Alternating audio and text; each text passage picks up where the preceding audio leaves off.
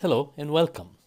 In this short video, we are going to go over the property tables module, just how to look up properties from tables and verify using one of the property test apps. Okay, so let's get started. Let's first see how the tables are organized. As you can see, tables A through E are in this under this tab. Essentially, they divide all the working fluids into different types of material or thermodynamic models, a set of assumptions that lead to a particular model. So SL model, for instance, is solid liquid model. Solid and liquid, these are the assumptions. You can get an overview here, but read the textbook if you want to understand that in thorough details. So for instance, the gas models are divided into perfect gas model, ideal gas model, and real gas models. Of course, the real gas model can even model a fluid. Anyways, table F through K, going further into moist air model and all the other advanced models used in gas dynamics. And finally, you will find there's an equation sheet, formula sheet for different models, a PDF file, and finally an errata sheet for the textbook. So let's go and, oh, by the way, there are some hands-on examples here. And of course, the discussion tab connects you to the forum. You can ask a question about any tables or any charts that appear here.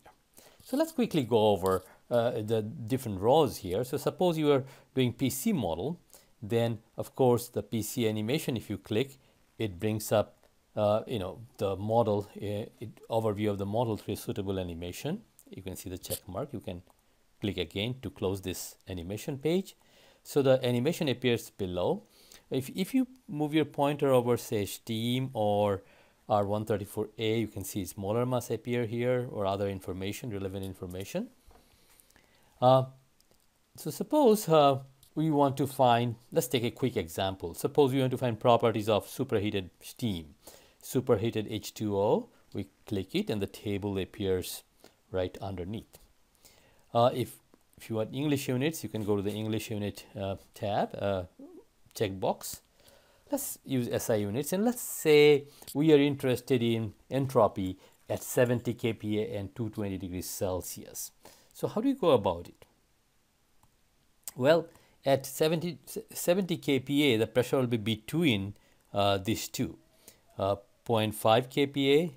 This is 50 kPa and this is 100 kPa. So 70 kPa will be somewhere in between, closer to this table. And I said the temperature should be 220, so it should be between these two temperatures. That means our answer will be somewhere between these four values. So we interpolate these two first. Let's say at 220 degrees Celsius, we say, okay, this will be about 8.2. This writing is pretty bad. And let's say we say this is about 8 when interpolated. So now we interpolate between these two, 8.2 and 8.0. Again, I'm just use I estimation instead of bilinear interpolation. I'll say it's about 8.1, but we'll be in the middle, so we'll be slightly below that. Let's say 8.09 is our guess. So if 8.09 is our guess, how do we compare that, verify that? For that, we launch the TESTapp. Okay, so to verify the interpolated value, we launch the TESTapp. So here's our table in the bottom. If we click the TESTapp button, then the TESTapp launches on the top. H2O is already the default fluid, so we simply enter the pressure 70 kPa and temperature 220 degrees Celsius. Click the calculate button, and we have calculated the value of entropy to be right here 8.08, which is pretty close to our interpolated value of 8.09. In this manner, by verifying interpolated value, one can improve the ability to just I estimate the value of a property.